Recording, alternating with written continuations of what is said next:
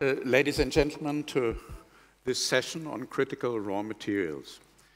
But before I introduce the speakers and the subject, let me just mention one incredible experience which I had this morning. I used the time very early in the morning to go to a place 10 minutes from here, the Abrahamic family house. I was not familiar that this exists, but a friend of mine had told me about it. It's a church, a synagogue, and a mosque, all on one compound. And it is a strong sign of tolerance that the United Arab Emirates send with this wonderful architecture, which is not just a museum, but where people pray, people sing, people have masses, services. It was deeply moving, and especially in these times, I can only encourage you to use the time to go there and see it, and one can only wish that this message that the Emeritus send with this wonderful institution will be heard in all major Abrahamic religions. Well, we have a very important subject, and that is critical raw materials. And last year, after the Russian invasion in Ukraine, we woke up, and I say it as a German, also we, and especially we, woke up and immediately recognized how much dependent we were on, in this case, Russian gas. And at that time, at the last World Policy Conference, the 15th edition, we already had a panel on critical raw materials with a representative from the EU Commission. And we all stated, well, the dependency on critical raw materials, on some critical raw materials, on China, for instance, are even higher than those dependencies that we had with Russian gas. And we urged the Commission and urged the policymakers, do something to diversify, do something to start mining again in Europe, look for other places. And the question that we asked today, and which is the lead question here for the panel, is what has changed during last year? Was this, this strong demand heard by policymakers in Brussels, in Washington, on the Gulf, elsewhere in the world, not to rely on one or two countries alone, but to diversify? That's the main question, and I introduce the first speaker. I ask all speakers to be brief. We said 10 minutes, so that we have time to discuss within the panel, but also with you. First speaker is Philippe Chalmin. Philippe is what you could call a walking encyclopedia on critical raw materials. Since 37 years, he publishes an annual report on the status of critical raw materials. So long before it became a political issue, a heated issue, he was an expert on these questions. And I think there's hardly anybody else, at least not in Europe, who knows more about critical raw materials than Philippe, who was a professor at Paris-Dauphine, and well, who is a great guy, and we are proud to have you. The floor is yours, Philippe. Well, thanks very much. Besides, I would say, I don't think I'm a real expert on critical raw materials. Christophe Poinssot is probably for that far better than me. In fact, Cyclope were publishing a commodity yearbook, so we cover all kinds of commodities. Also, sometimes we might be wrong. exactly 1 year ago, we were just in this place, or the hotel on the other side, and I told you that among the most bullish commodities we had in 22 were what I called the electric materials, that were lithium, nickel, graphite, and some others. 1 year later, November 23, we have seen a complete reverse. Among all commodities, be it energy, agricultural, minerals and metals and the rest, the worst performance on world markets in 1923 has been for lithium. And lithium has lost around 70% of its value, coming from roughly $75,000 a ton to $25,000 more or less, still slightly more than it was in 1920. Nickel, which was completely foolish in 22, reaching at some time in the early time in the Asian hours more than $100,000 per ton, nowadays is around 18,000. Even graphite, and we have much spoken about graphite those last 2 weeks because of the quotas set up by the Chinese government. But before that, the price of graphite had been declining this year by 30%. Same thing for cobalt. Cobalt used to be somewhere between 50 and 80 cents per pound. Now it's hardly between 17 and 18, and it reached even a low of 13 cents per pound some months ago. In fact, the only of all those metals which behaved, I would say, a bit more positively was copper. Also, last year we were around $10,000 per ton. Now we are hardly around 8,000. Let's be frank, be it electric metals, criticals, strategic, or just common non-ferrous metals, all metals markets have been declining in this recent year. Why such a situation? Of course, we have seen in many derivatives markets a kind of end of a speculative exuberance. And it must be stressed, well, the prices I gave you for lithium, for cobalt, are on some very opaque markets. And so sometimes you really have exuberant prices without links to reality.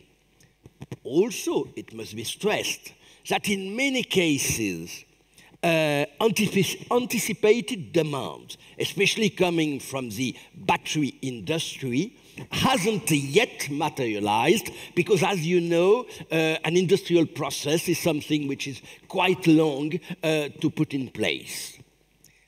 In fact, when I look at forecasts for 1924, what I see are mainly surpluses. The International Copper Study Group anticipates a surplus of 500,000 tons of copper out of a world demand of around 25 million tons. For cobalt, we know there are huge stock in DRC in Congo. And for nickel, with the development of Indonesian production, we are more or less assured to have a market in surplus for the next 3 years. What a contrast, what a paradox, would I say, with what we hear on a long-term basis. On a long-term basis, we still see the same analysis, that is, reports on growing demand, linked, of course, to green transition. By 2030, that is more or less tomorrow, the day after tomorrow, copper and nickel demand should grow by 70%, cobalt by 150%, and the demand even for graphite and lithium should be multiplied by 6 or 7. by 2030, we might have deficits of 10 to 15% of demand for copper or nickel, 30 or 45% for other metals. And as you know, and you said it, governments have been, for all this year, frantically searching for mines and resources, be it in the US, be it in EU, and still China remains on many markets the key, and China used its power to put some export quotas. That's the great news of the year. We had export quotas this summer for germanium and gallium, and just a fortnight ago for graphite. May I remind you that for the moment when you have a battery, its anode is in graphite, and China is producing around 70% of world graphite, be it natural or synthetic. Of course, as I told you last year, all those forecasts, we must take into account the fact that we don't know, and there is a factor which we don't master, which is technological progress. You frankly don't know what there will be in batteries in 30 years' time. What kind of energy we will use, how we will manage to stock electricity and the rest. In fact, and I would like to use my remaining time just to get away from the critical raw materials as such, and to tell you that, to my mind, the most critical of all raw materials, and in fact for the whole century, the most difficult one will be copper. Copper, I would say, more than ever. Because copper, it's the green metal par excellence. Today's demand, I told you, is around 25 million tons. By 2035, estimates range between 40 and 50 million tons. And well, just to tell you, an average Westerner needs about 200, 250 kilos of copper. An average inhabitant of this world uses 60 kilos. So you have a huge demand coming, and to meet that demand, you can, of course, go in recycling scrap, but you reach sometime very quickly some limits. Then you can reuse mine waste with lower content. And, of course, you can have new mines. But new mines, it takes 15 to 20 years, average 17 years, to develop a new mine, be it in copper or anything else. And the capital costs are huge. Just let me give you an example. Tech Resources, Canadian company, has a big project in Chile, Quebrada Blanca 2. It should produce around 300,000 tons of copper per year. The project projection of cost in 2019 was $5 billion. Now it's $9 billion. First Quantum, another Canadian or US company, is active in Panama. The project of Panama Copper is worth $11 billion. It is just now blocked by the Panamanian authorities, and just last week, First Quantum market cap lost $6 billion on Toronto Stock Exchange. In fact, many new projects are barred by political, environmental concerns. And we have the same Greens which who are advocating energy transition and who are blocking any kind of new mine. Copper, in fact, for me, we'll speak probably of other metals, lithium, rare earths, etc.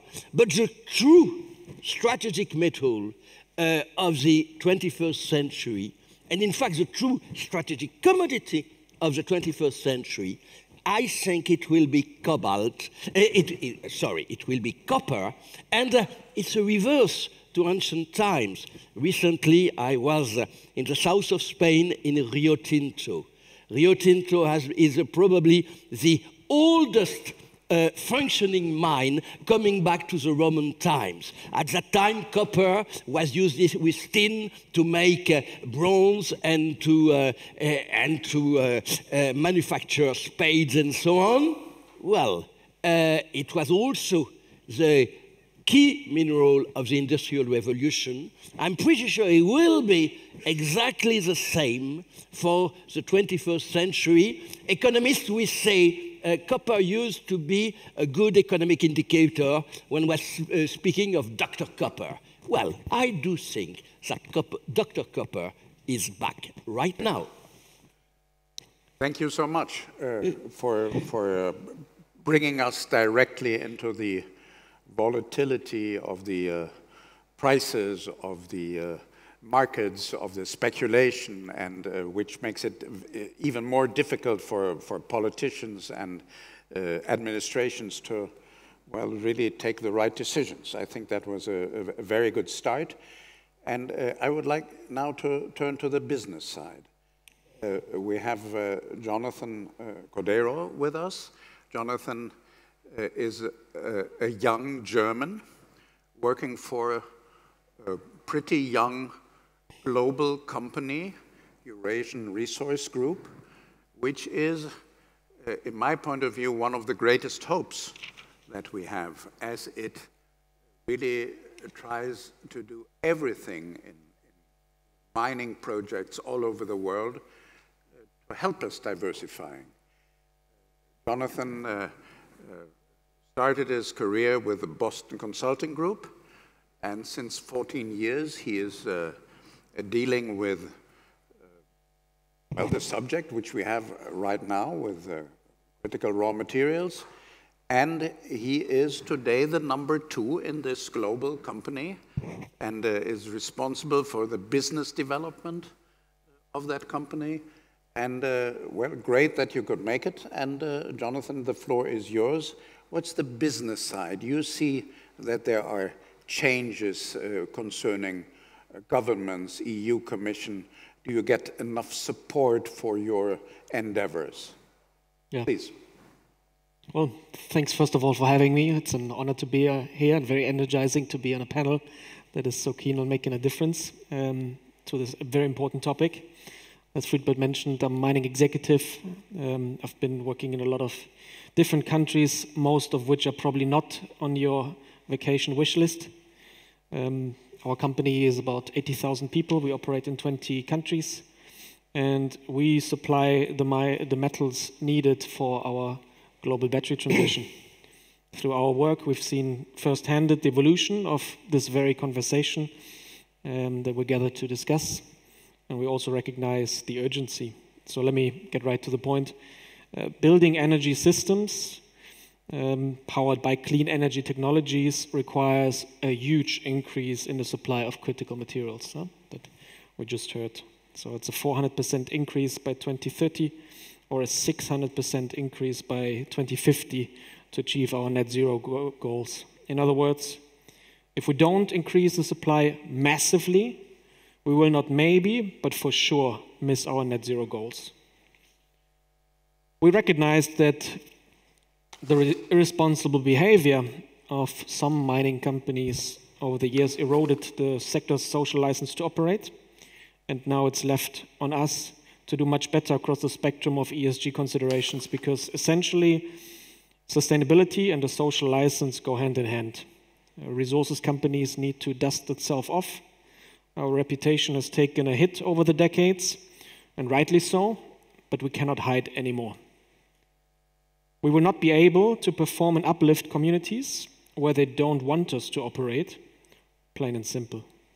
We operate at the discretion of these communities and society as a whole.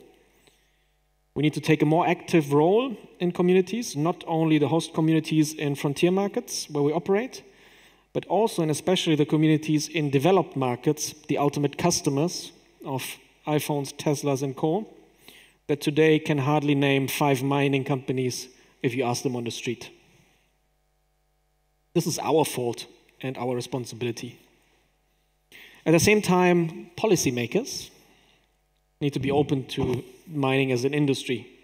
We are seeing this in the Middle East, where Saudi Arabia has made mining the 3rd pillar of Vision 2030.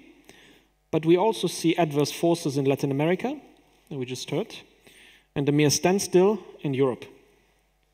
Policymakers and advocates in this room also have the responsibility to not fall for an overly simplistic narrative by way of example, mining companies are bad, electric vehicles are good. The reality is that the EV sector alone will require 165,000 tons of cobalt by 2026, which is the equivalent of the total supply today. EVs also require 4 times more copper than a combustion engine. So as you can see, the narrative isn't as binary as some may suggest. Yes, electric vehicles are good, but we need to accelerate our common understanding that our industry must be part of the solution and not part of the problem. If you're serious about net zero, you have to be pro-mining. Now you may ask, but what about recycling?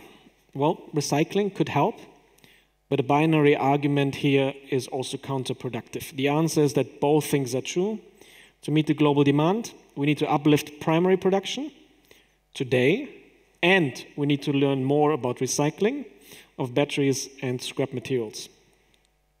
Analysts estimate that by 2050, 40 to 75% of Europe's clean energy metal needs could come from recycling, but if and only if Europe provides substantial financing and investments now. But as of today, neither sufficient second life material nor the required recycling technologies exist on an industrial scale. Just ask yourself, how many old smartphones do you keep at home in your drawer? The biggest purchase order in history, as my CEO likes to call it, also requires a fairer distribution of value along the supply chain. We heard the example of the Democratic Republic of Congo that holds 80% of the global cobalt reserves.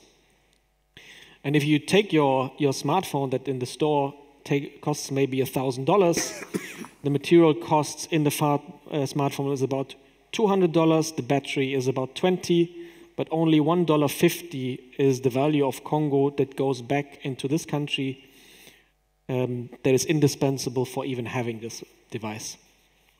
Where national policymakers find its boundaries, industry participants need to take action. So we at ERG, for example, we brought together market participants to create binding rules of engagement for responsible sourcing.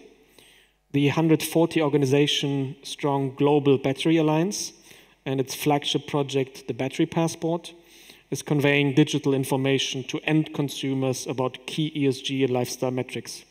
So what does it mean? In the very near future, every single EV will have a QR code that allows full transparency on material provenance, cradle to grave. In closing, I would like to reference the importance of knowledge sharing and innovation. We heard building a copper mine takes 15 years, sometimes longer. We don't have this time. The role of accelerating exploration through technology is indispensable. We spent at ERG the last couple of years in developing smart exploration technology, among other initiatives, and we're about to unveil in Saudi Arabia a fleet of autonomous Mars rover-like sampling robots. This is a technology that we hope to share with governments and industry alike. This is what positive action looks like. Yes, it means sharing some secrets, and we may be even taking a hit in the short term, but it brings us all forward.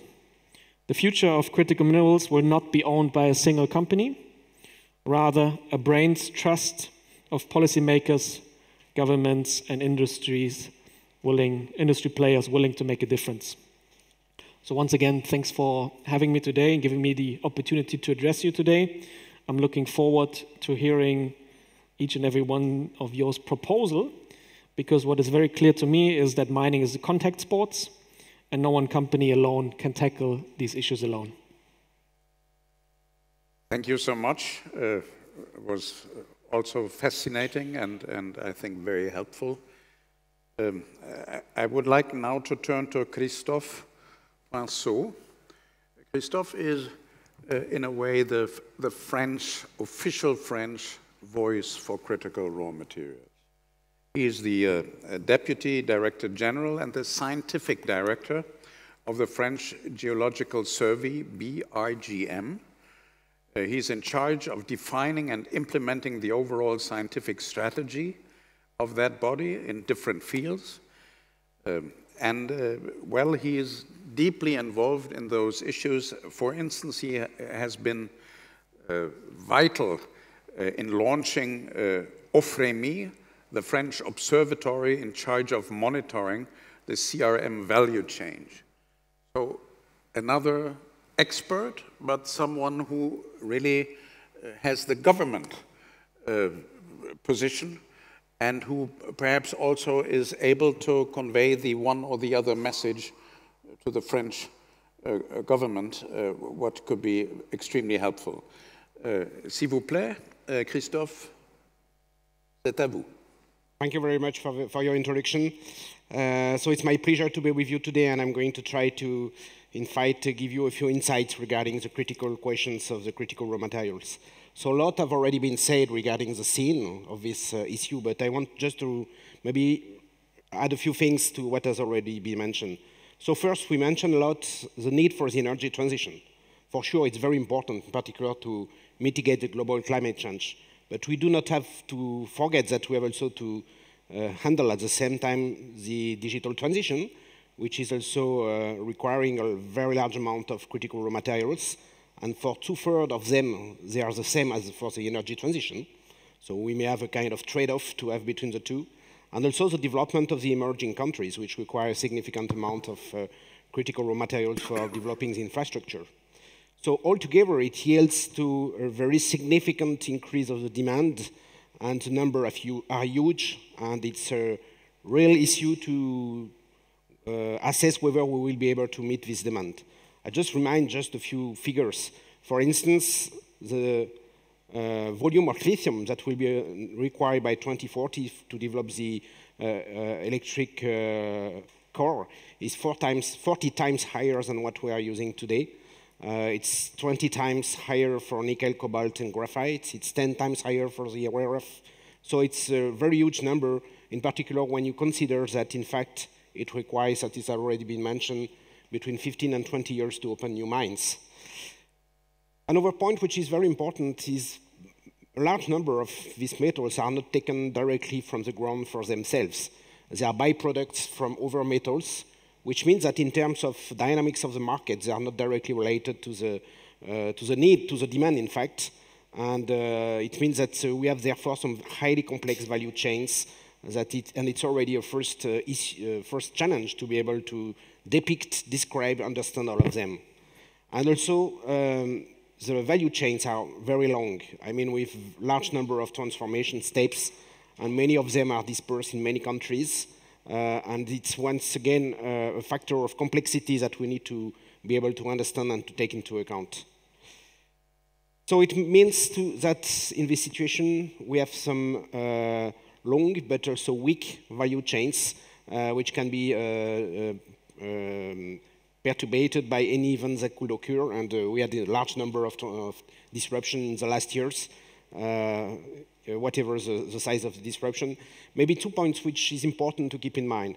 First, the critical raw materials are rather dispersed all over the world. So when it is mainly located in a single country, it's not because it's in only country where you find it. It's mainly because this country has been specialized in this domain, has been exploring a lot, and has been exploiting this resource. But for sure, we may find it elsewhere, even if it takes time. And second, we have also not to forget the key role of China, which is not only anymore on the mining side, but rather on the refining and transformation. And for more than 10 elements right now, they are really dominating the market. I mean, they are more than 90% of the overall supply worldwide is coming from China. So it means that it's a very highly dependent to this country, and also high risk in case of perturbations. And it can be very various elements like not only rare earth, but also graphite, gallium, germanium, tungsten, magnesium, so a large number of elements which are used in many usage. So what can we do in order to recover, I will say, part of our independence and sovereignty? So first, we need to be able to understand quite well all these value chains. So it's the domain of the mineral intelligence. You mentioned in your introduction that we launched in France a dedicated observatory exactly 1 year ago. Similar structure exists in other countries, and there is a need for increasing this work, for networking this type of activity, and we are, for instance, collaborating very efficiently with the DIRA in Germany. Second, we need also to ensure an optimized use of the natural resource. So we need to to cope with the recycling activities with the secondary resources which is available in the urban mines. It's something quite important. It's also a very good way in order to develop some new extracting, purification, transformation industry. But we all have to keep in mind it will never meet the demand. Because what you recycle right now is what has been produced 20 years ago, roughly. The amount of critical raw material was not the same at that time. The type of metals or critical raw materials was different. So for sure, it's very important, but it will never meet all the demand we have. So therefore, the only way is to open new mines. It has to be very clear. And as you mentioned very efficiently, if you want to be pro energy transition, you have to be pro mine development, in fact. Not only in the emerging countries, but also in Europe, in the developed countries, we still have a lot of resource in the underground. It's not known and it's not exploited right now, mainly for economic and social reasons. I will be back on that later on. So we need to develop some new responsible mining activities, and it's a huge challenge. And last but not least, because it's still not enough, we will have to secure supply from third countries with, thanks to long-term contracts, long-term strategic partnerships. So what's new in 2023 regarding these 4 lines?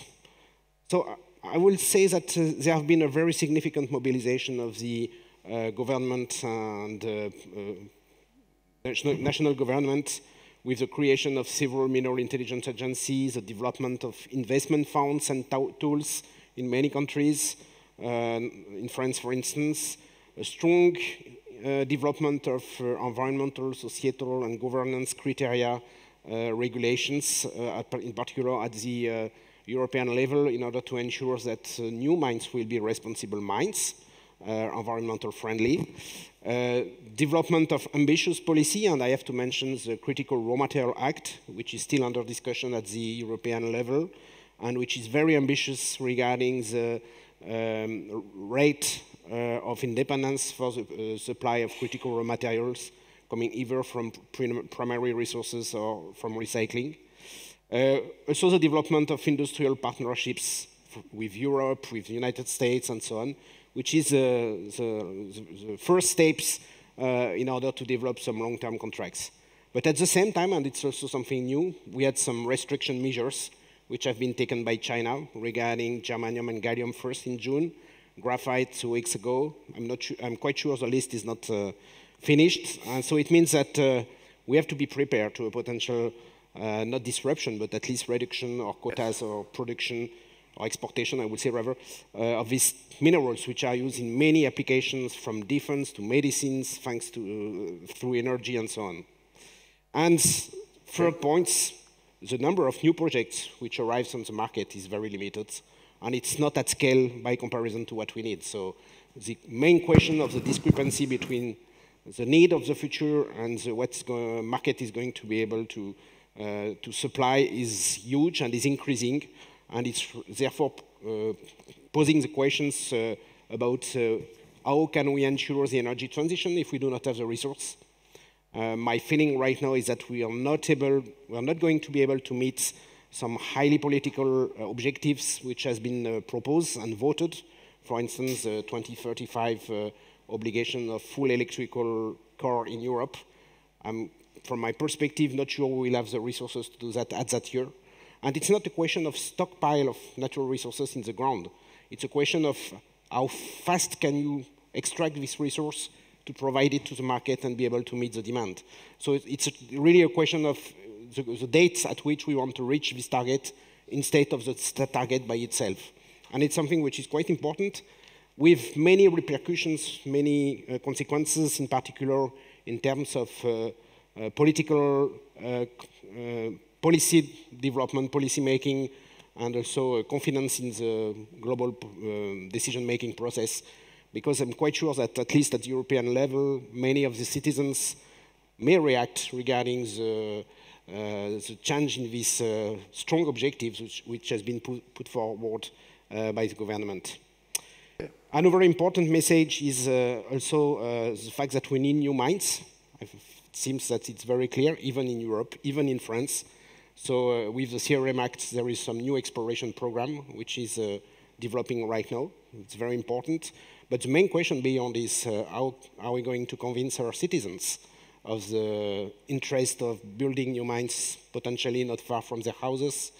And it's a real questions, a real debates that need to be open about what are the consequences of our way of life, how can we assume the consequence of this way of life, and we need to start from now work in order to increase the acceptability of this new type of activity, and it's for sure embed high ethical issues, because otherwise it means that we are exporting, in fact, a detrimental effect of our way of life.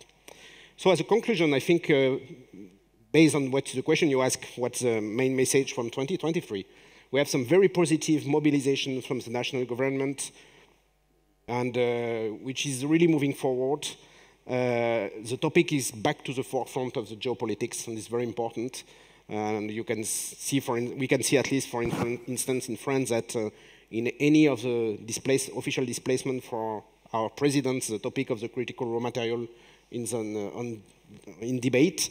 But at the same time, we still have this perspective of a strong discrepancy between the political trajectory that we try to meet and the effective industrial capabilities to produce the materials. So it's, for me, a potential for a new crisis, not only for the market of metals, but also in terms of confidence in the policy-making process. Thank you very much. Yeah. Merci Christophe, c'était encore une fois très intéressant et important. Well, Song Nim and I, we composed this panel very carefully. So we had the academic view, the government view, the business view, and now we have the finance view with Nicolas Piau, and also the energy and climate view. Because Nicolas has been a long time working for Engie in France, huge energy company. So he is an energy man, basically. But then he started to set up his own company, that is Tilt Capital. And Tilt Capital is an asset management group which supports startups, well, startups in different phases concerning the energy transition. And well, that is an extremely important and interesting endeavor. And Nicolas, we are happy to have you here, and the floor is yours. Thanks a lot, Friedbert, and very happy to be there. It's really an honor. And it's also quite intimidating because, frankly, after Philippe, Jonathan, and Christophe, as you were saying, I'm not at all an expert of this field. I'm more on the receiving side of all of what you've described as an energy guy. And actually, I'm going to try to bring on board what I've just heard during the panel. I think for us, what it means when you look at it from the energy perspective, and that's maybe the first message, is I would strongly oppose any views that say that with the energy transition, the energy trilemma is dead.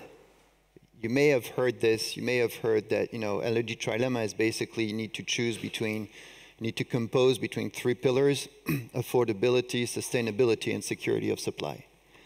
And I think what 2023 has brought is actually that security of supply has become the main focus of that energy trilemma. I think it bears two challenges. The first one is we should not forget about the other two, affordability and sustainability, and we'll come back to that. I think the second implication is that it brings back energy in the field of geopolitics and industry. I think over the course of the last decade, energy has been too much seen as a financial opportunity for a very simple reason. It was the early stages of renewables development. It was about securing contracts, EPCs, financing, etc. And there were no questions asked, also because it was very limited in scope compared to other forms of energy. I think today this is changing radically, and we need to acknowledge that. So I think that would be the first message is what we are seeing as energy investors is that for all the messages that have been passed by the panel is security of supply is coming back as a major topic in any energy investment. And what it means for us, for example, is today we may be embarking, and you opened Friedbert saying, you know, Russian gas may have been a problem here or there, but eventually that's not the real issue. The real issue is much more the dependency on China on a number of topics and in general with those key materials. Today, when you look at companies in which we invest, this is not a topic. This is not a topic because it is not seen. Today, if you want to obtain if you want to obtain an inverter, if you want to obtain lithium gallium-based chip or silicon carbide-based chip, you have no issues. The question is, how long will that be? And so, of course, all what you've mentioned around, you know, enhancing the extraction, enhancing the recycling, etc. So having additional resources is something that, as energy investors, we welcome, but I think we should be much more vocal about the need for that. I absolutely agree there will be no energy transition without additional mining, without additional extraction. But then it also bears the question, of course, of sustainability. And here, let me maybe come back to one element coming from that world. I think if I would have one message on this is let's try to not make the same mistakes as we have done over the last decades on oil and gas. We cannot afford to have another Ogoni disaster or Macondo disaster with the mining industry for those critical raw materials. I think if we have that, and Jonathan, you said it very clearly, there is probably some image issue too. But beyond the image, I think there is the fact that if we have something of the magnitude of what happened in Nigeria with the Ogoni community, or with Macondo with BP, I think it will put it will cast a very strong shadow on the reality of this, of the sustainability of that energy transition. And for this, and please bear with me, I'm not at all an expert on that. I do think we need to engage into more cooperation on this front. Actually, I even think that this whole critical material issue could be a way to foster a greater cooperation between consuming countries and producing countries or extracting countries.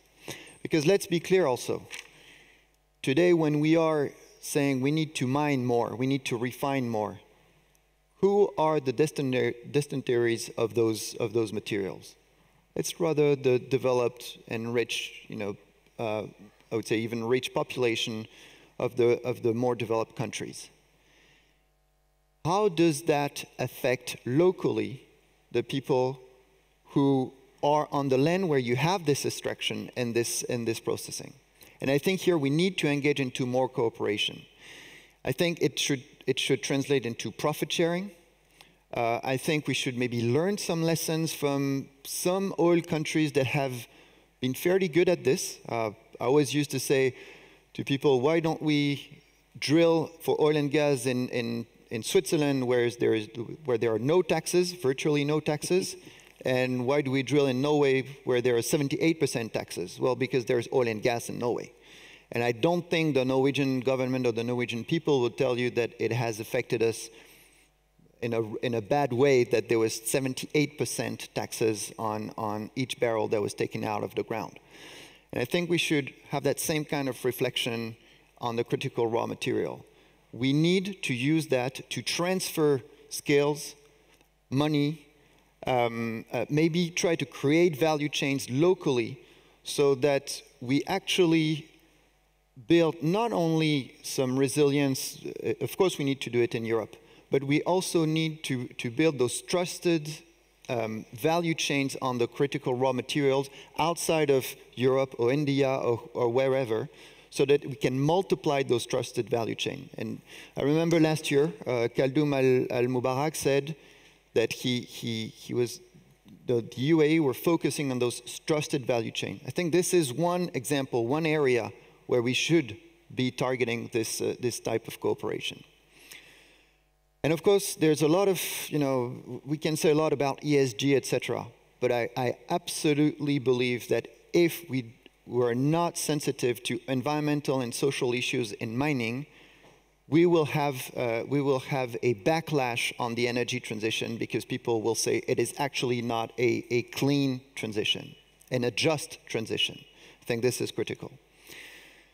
And finally, the last point I would like to make is more as an energy guy, and I'll be more raising questions actually than providing answers. There was a very interesting report from the IEA following the increase in commodity prices in 21, 22 and the freight prices. Actually, when you look at this trend, commodity prices plus freight prices led to a 25% increase in capex for renewable energy, offshore wind, onshore wind, even solar power, etc. One reason for that, we talked about electric vehicles. If you take an offshore wind turbine, you have 15 ton per megawatt of critical materials in offshore wind turbine. You have 1 ton per megawatt for a gas turbine. If you consider that a typical offshore wind turbine today is 15 megawatts, that's 225 tons of critical material. That is actually 40% of that is copper. If you have a doubling of the price of copper for an offshore wind turbine, it's just 1 million more cost for each offshore wind turbine.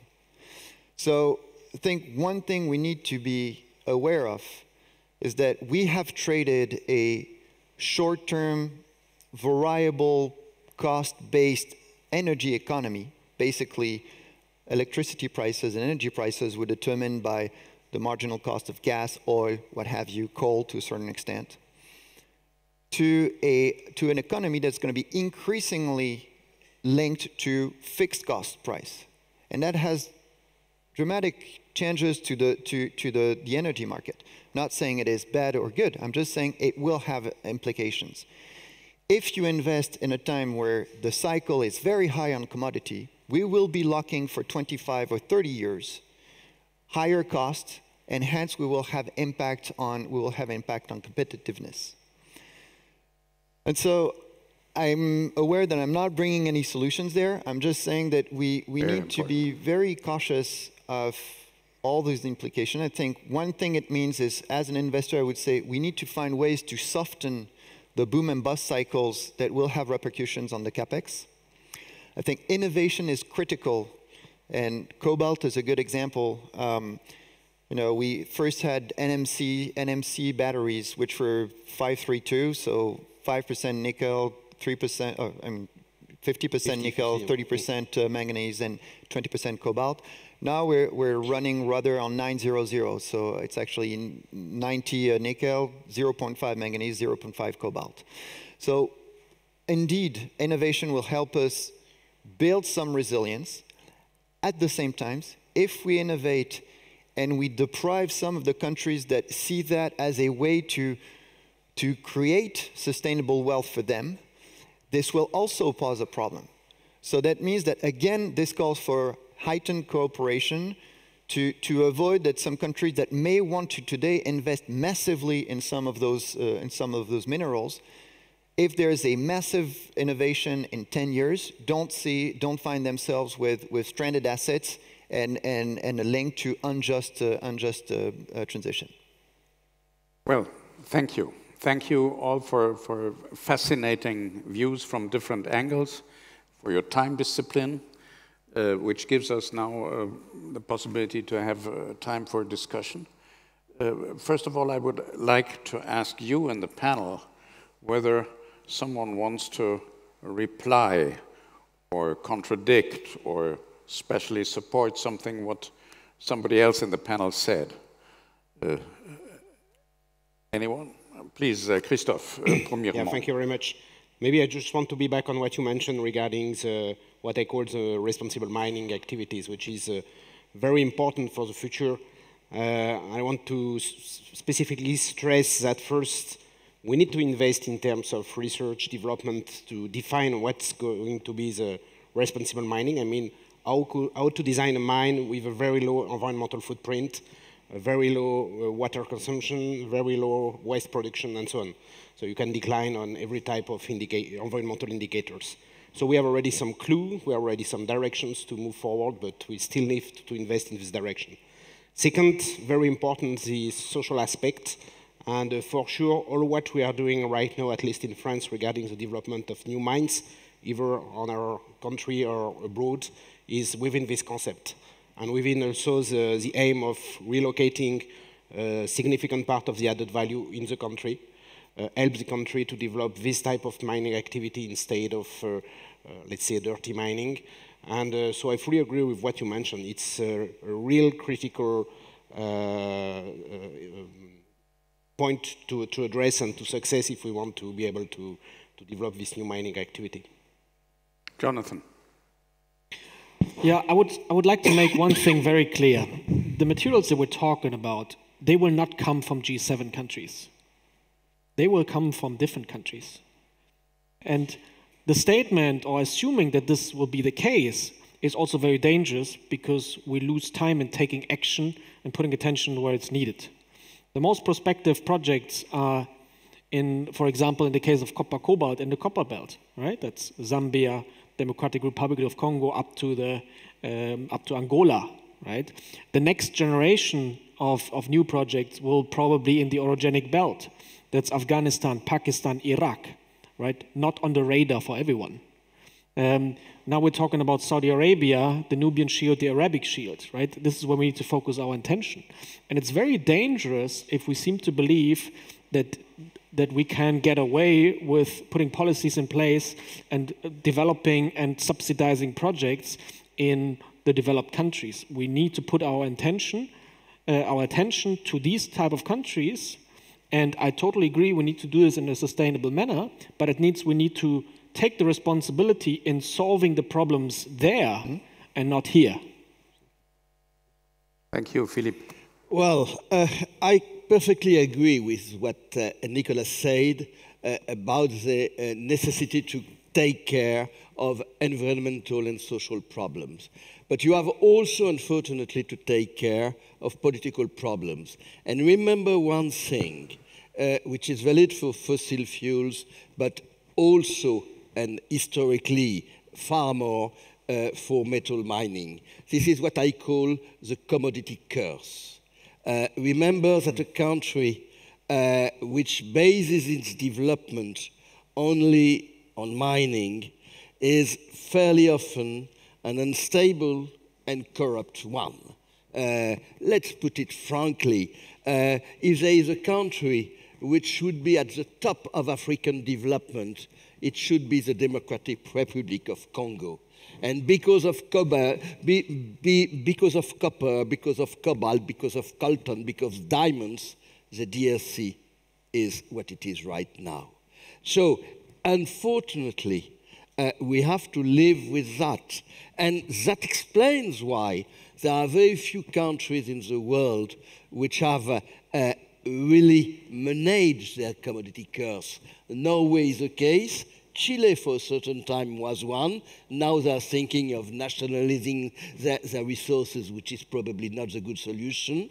Botswana was for diamonds, but there are very few cases of country which have managed to advert the commodity curves. So this is something which we have to take into account, and the fact that anyway, the only good forecast that honestly, I'm never sure an economist can be honest, by the way, but if I were an honest economy, the only forecast I could make on all those metals is that tomorrow prices will be different than today. And the only thing I'm sure of is the volatility of prices. And on that volatility, you must manage to build long-term strategies. Good luck. I would like to turn to the audience. I have two voices here. First, the lady in the second row, then the lady in the first row, and then you. Please, Marie.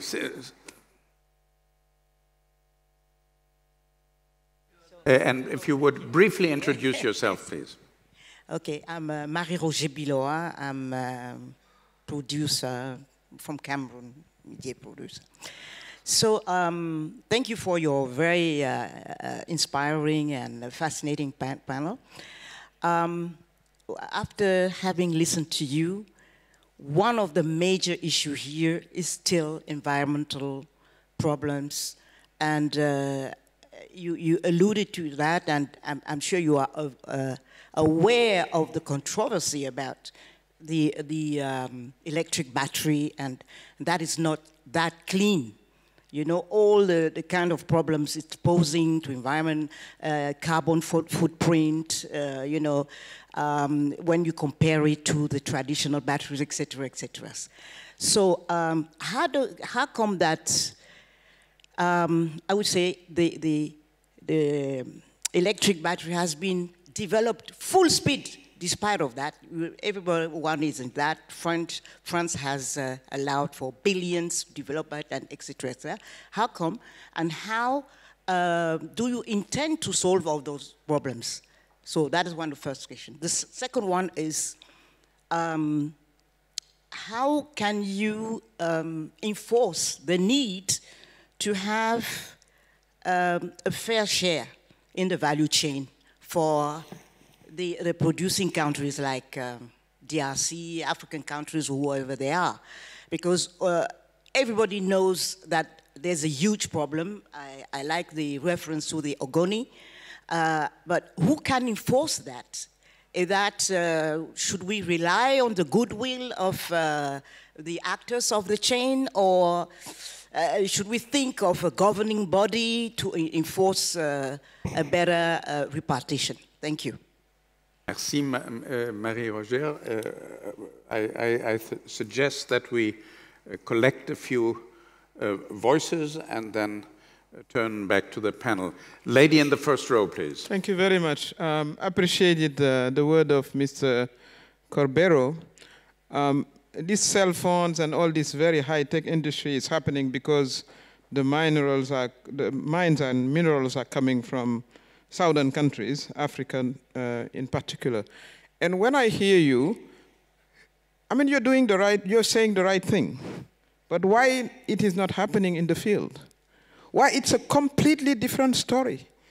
Environment, she said about it, but the worst is, and there is a responsibility from the African states who are overwhelmed by so many problems, and sometimes it's difficult for them to enforce their own legislation. But it doesn't even make sense for me from an economical point of view. You are mining companies you rely on are operating in low-less environment, child work, of course, you know, polluting the lakes, and no investment whatsoever within the community they're surrounded by. So it doesn't make much logic for me, because the next step is they're going to be sort of kicked out of many places with the new generation of leaders coming in Africa, because this is not going to last. So I think you guys who are at the end of the spectrum should talk to those companies that are your providers, because you might be running out very quick. Because this is not going to end. And this is the major outcry of the young generation of African. Being looted, because that's the word, and nothing is being done. But when we are in forums, the right things are said, but never done. So what are your takes on that? Because what you see is it's going to happen in Niger. Unfortunately, a company invested there, and now it's going to be a lot of problems, because the new military regime is focusing on them, but they should have, prevented that. Had they done the right things, I don't think it would have happened. But this is going to be a general trend in Africa. So your industries might quickly be at risk, because you will not be having, at the same cost, in the same condition, the product you need to develop your industries. So what's your take on that? Because the talk is there, that's what Marie-Roger was saying, but it doesn't change over 6 decades. But it's going to stop, because now it's really, really the hot topic. And if somebody like me is in power, I can tell you that's going to be one of my priority, because it cannot last. It's impossible. Thank you. Well, thank you. Thank both of you for your comments. And when I said we carefully balanced the panel, we did, well, at least one mistake. We should have had someone from the global south here on the panel on these issues. And therefore, I'm particularly grateful. The microphone goes to this gentleman there. I'm particularly grateful that you raised your voice and that you did so quite forcefully. I take 2 more voices and then turn to the panel for a final word. It's the gentleman here and the gentleman in the fourth row over there. Okay, I'm Daniel Landler from Paris, and I have a question which is a real question, an honest question, not an implicit reproach. Everyone on the panel seemed to take for granted that demand was inelastic, so that by 2030, 2080, there would be the need of so many billions of tons of this and that. As if it were a law of nature. It's not a law of nature, it's at most a law of statistics with a little bit of implicit sociology. How are you going to take into account the fact that maybe by 2030 or 2050, people will decide not to have an EV and have a bicycle instead? And again, I'm not being ethical or anything normative. I just want to know, how come you don't seem to want to take into account the fact that the demand is not rigid? Thank you so much, sir. Please, here, Arash. Thank you very much. Arash Duro here from Dubai. I think it was very clear from the discussions how critical these materials are for strategic industries like energy, renewables, et cetera, AI, robotics, you name it. What I was kind of missing is the financial aspect of it all. You mentioned Dr. Copper, one of the most critical materials and so on. But when you look at geopolitics, to me, the most significant, most critical metal that's not even on the EU list of critical materials was gold. When Russia invaded Ukraine in March, the ruble dropped almost to historic lows. Immediately following that, Putin came out and said he's going to pay 5,000 rubles per ounce of gold. Now, from March 2022 to June 2023, the ruble appreciated 158%. So there was an effective temporary gold standard for 3 months where he stabilized the currency and essentially negated the sanctions for a while. Now, that sent a message to China, especially after the freezing of the Russian funds, where China's gotten a message that they cannot rely on the US dollar as a reserve currency going forward if they have intentions of doing whatever they want to do. The BRICS recently came out and said they want to come out with their currency perhaps backed by gold. There's been record buying by central banks, especially in Russia and China, of gold. I haven't heard gold mentioned anywhere. I don't hear it mentioned anywhere in the EU. It's always about, you know, renewables, et cetera. But if you don't have the financial bedrock to finance all of these industries, I mean, let's be honest, the energy industry in Europe is highly subsidized, and it relies on the primacy of Western financial institutions, almost finished, to actually finance these industries. So what about gold? Where do you see that? Great questions, great statements. You have now the difficult task to answer in, everyone has 30 seconds. So just take one question, which you think is, there were many statements also here. Yeah. So go ahead. We start with Jonathan. Yeah, let me maybe tackle a few topics that the ladies in the front mentioned, and I think it's a very important topic that requires a lot more discussion and a lot more engagement. And it's a very complex topic, so I'll just pick a few of the things that you mentioned. So first of all, with regards to dirty mines and the pollution, there is no ambiguity on understanding what a clean mine is and what a dirty mine is. There's very rigid global standards that needs to be followed, and there's a whole ton of experts that go into the nitty-gritty of doing this. Now, whether this is done and followed, that's a different topic. And here I totally agree. It must be enforced, and it must be leveled, and we need to have more balancing and more audits, right? But you need to differentiate between industrial scale mines, semi-industrial and artisanal mines. And the second topic of yours was with regards to a more fair value distribution along the supply chain. This is what I mentioned as well in my brief speech. I fully agree. The answer to that is not a simple one. We see tendencies of politics to enforce more resource nationalism, increase taxes and tariffs, usually with quite the opposite effect. I think what we need to do is, and it's both the individual companies as well as industry organizations, to invest heavily in the communities itself. It's about the creation of jobs. It's also the creation of alternative livelihoods. Just to mention a few things. Thank you. Philippe. Excuse me.